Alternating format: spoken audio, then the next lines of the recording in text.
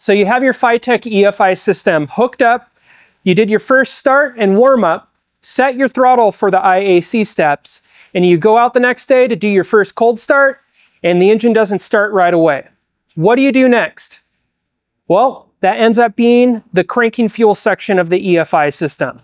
This is under the Go EFI tuning section and is available on all of FiTech EFI systems, where you could adjust cranking fuel when an engine is at multiple different temperatures to help the engine get started and run even when cold. Let's jump into it and I'll show you the parameters.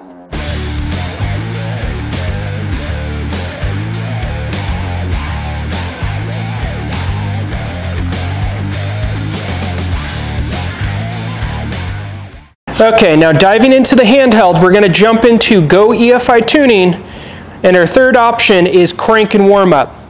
Under crank and warm up, we have a few different parameters that we can play with. The very first one is our prime fuel multiplier, which every time you key on the system, that's that first click of the injectors, this is the amount of fuel that's injected at that point in time. The next three options are cranking fuel, which is the amount of fuel that the system is giving based on each individual temperature, as long as the engine's under 500 RPM. Next is our crank IAC, which is the position the system is going to put the idle air motor when you first go to start the engine. And then we have our after start adjustments at 20, 65, and 170. After start takes place for about 5 seconds once the engine starts up and gets above 500 RPM. And then from there, we have our warm-up fuels, which is effectively the choke of the engine and will phase out completely once we get up to 170 or more degrees. So when we go to adjust these things, the most crucial thing to kind of look at is when you go to start the engine, how is the engine starting? Is it just cranking? Is it firing and dying? Is it firing, running for a little bit, stumbling and then dying? And that'll cater to how you want to adjust the system. Because if you have an engine that fires up, stumbles, then dies, you don't need to mess with your prime fuel multiplier because the engine was able to start. But something like that, you would want to work on your after start because the engine's stalling after you got the engine going. And then the most important part of all of this is the IAC setup. There's no point in adjusting really any of your cold starting until you get your IAC set prior to doing any of these adjustments. So if you watch one of our throttle adjustment videos, that is the most important thing to do prior to diving into all of these other tuning menus. So once you got your throttle set properly, we can then choose where we want our crank IAC to be. The big thing with this one is the less air that you give, the less RPM flare that you're going to get initially. But at a certain point, you need a certain amount of air to get the engine to start. So let's fire up the engine. If there's any adjustments that we need to make, we can go in here and we can make any type of adjustment that we need. So just to throw something out there, I can drop our prime fuel multiplier down really low. A lot of people like to draw it down 150 and then work more on your cranking fuels. So something like that will give less fuel initially. What you may find then is that you may need to increase your cranking fuels. Remember, every change that you make, you got to hit send to ECU to apply. So what you'll notice is more than likely you'll have to increase these values a little bit because we dropped that prime shot. Now, a good adjustment on all of these settings in here is about increments of 10 at a time. So if we got our crank fuel 65 at 5, if we want to increase it, we'll go up to 15.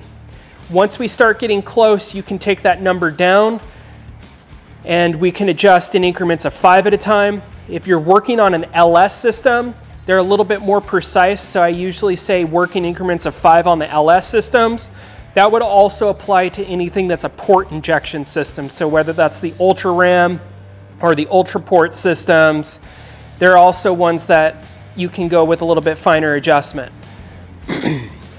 Next would be our after start. Like I mentioned before, that's after the engine gets started and runs for a period of time. If you're noticing you're starting the engine and you're back in the dashboard section and your air-fuel ratio is going really rich right after the engine starts, you can pull away from that after start enrichment so it doesn't go so rich initially. So I'm going to go back in here. I'm going to have the key on. We're going to crank the engine. A big thing is look for an RPM right when the engine cranks over, and we'll see how the engine starts.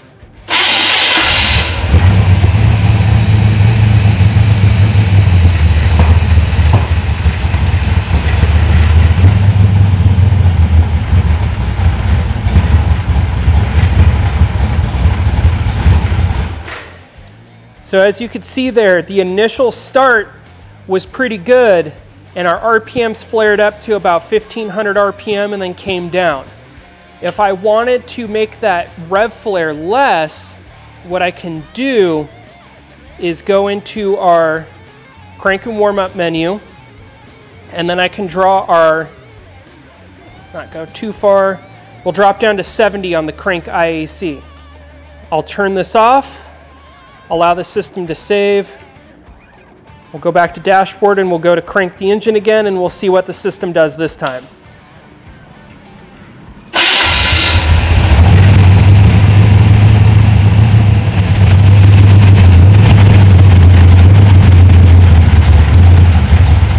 So as we could tell that time, the engine came down to an idle much quicker, but that's also because when it first fired up, it only went to about 1300 RPM and then came down.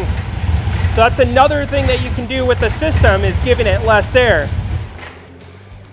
Now, we want to be careful with that cranking IAC, mainly because that's going to impact both your cold starts and your hot starts. But when it comes down to our crank and warm up, we could also try to give less fuel to the engine and see if the engine will fire up quicker.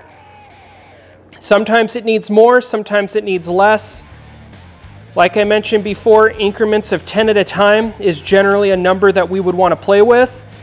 One of the things I would really recommend when we're trying to do a hot start, like at 170 degrees, is make your adjustment with the engine running, rev up the engine, and when it comes at its peak RPM, kill the key and allow the engine to just run to a stall. What that's doing is it's pumping all of the air and fuel out of the intake and the cylinders, so when you go to do your next initial start, it'll be a much more true start.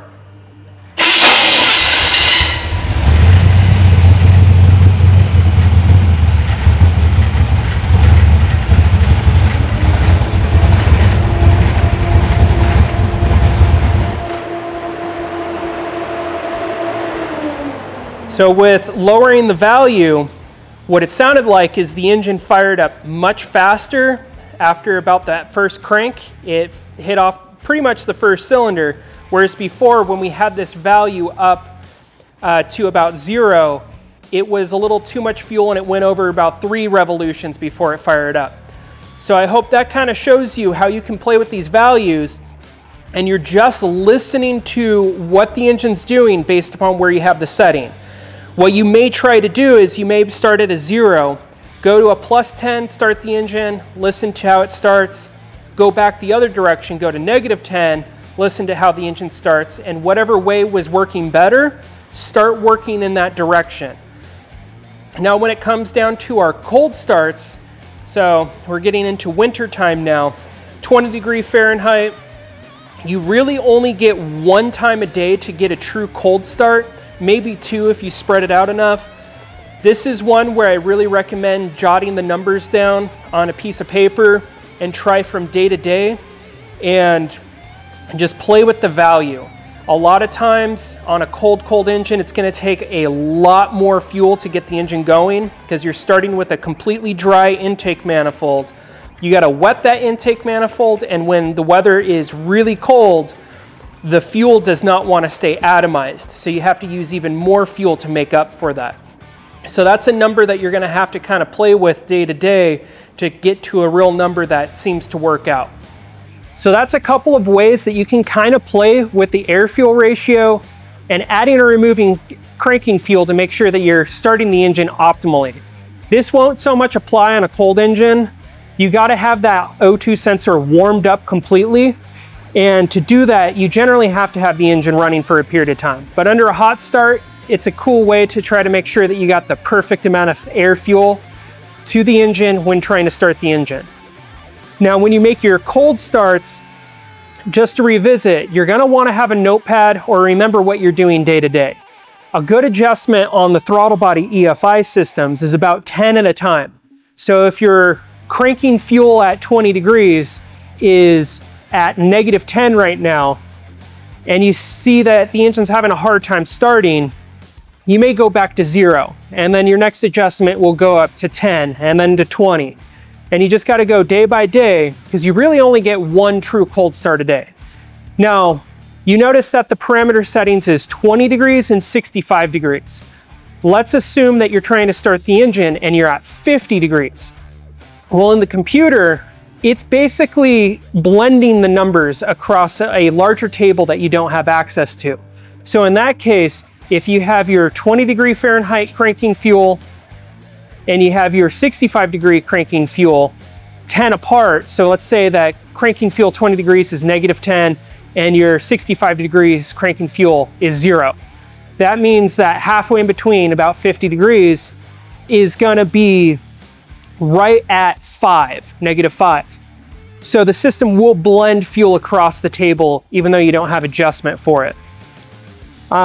Again, hot starts, kind of cool. You could watch the air-fuel ratio. When you go to shut off the engine, to make those adjustments, rev the engine up before you shut the key off to try to pump any fuel out of the engine so you can get a true true dry intake start. And that should help you tailor in how to make the engine start better. And then again, you can also play with that prime shot to get that first initial pop to get it to start up and go. There's a big community out there that believes in dropping that down to 0 and work off cranking fuel only. That's another way that you could approach it. Just to throw it out there, with the LS systems, the LS systems do not provide that prime shot until it starts to see RPM. So it is in there, but it's a lot more minimal. And then also, just to bring it up, on a port injection system, these cold start adjustments are so much easier, and it just comes down to where are you shooting fuel into the engine. On a port injection system, you're shooting right at the back of the valve, so that fuel is right at that cylinder right when it needs to be. Whereas with the throttle body EFI systems, I gotta wet the intake and then get enough fuel to then make it down to the cylinders as quickly as possible. So with the throttle body injection, you're gonna notice that you're gonna have to be a little bit more aggressive with adjusting your fueling. Where I use the remark of 10 at a time with that, with the LS systems, generally 5 at a time is enough to see a change in those. I hope that answers any questions you have on how to set up that cranking fuel. If you have any questions on how to get the engine to crank up faster, please comment those down below. Also, check out additional tech videos in the tech section.